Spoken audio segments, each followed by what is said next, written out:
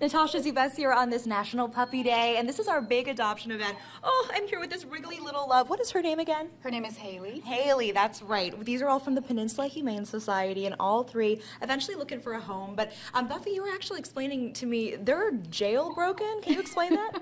Yes, so these three dogs, we have Haley, and this is Jack, and then Roxy. They're part of our TAILS program, which stands for transitioning animals into loving situations. And this is a partnership that we have with the San Mateo County Sheriff's Department. And so what we do is we provide puppies and dogs 4 times a year, and they actually live with the inmates for 8 weeks. And so they learn behavior skills, they also learn, training, and it's almost like a foster care type situation. And then when they graduate from the TAILS program, then we spay and neuter the dogs, and then we offer them up for adoption at our shelter. That is so incredible. And not only, of course, do the dogs physically transform as they grow up and they become socialized, but you say there's a transformation that takes place for the inmates as well. Oh, absolutely. I mean, it's a wonderful way, and a meaningful way to spend your time in jail.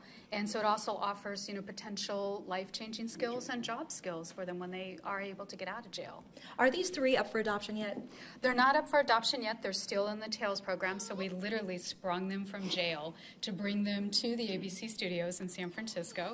And you can see they're very loving because they're used to being held by humans, and they get a lot of tender, loving care from the inmates who do care for them.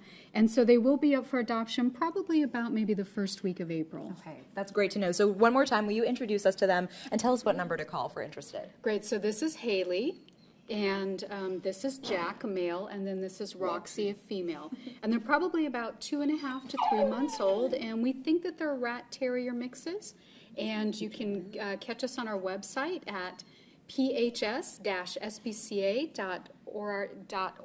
or you can give us a call at 650-340-7022. Rick and Buffy, thank you so much. Thank you. Let's find these little ones homes. And of course, you have lots of adults too, and cats that need homes as well. Yeah, actually, we're an open door shelter, and so we have all different types of animals. We have reptiles, we have rabbits, we have chickens, we have just, dogs and cats as well, and anywhere from little tiny puppies all the way up to seniors. You heard it. Let's find them homes.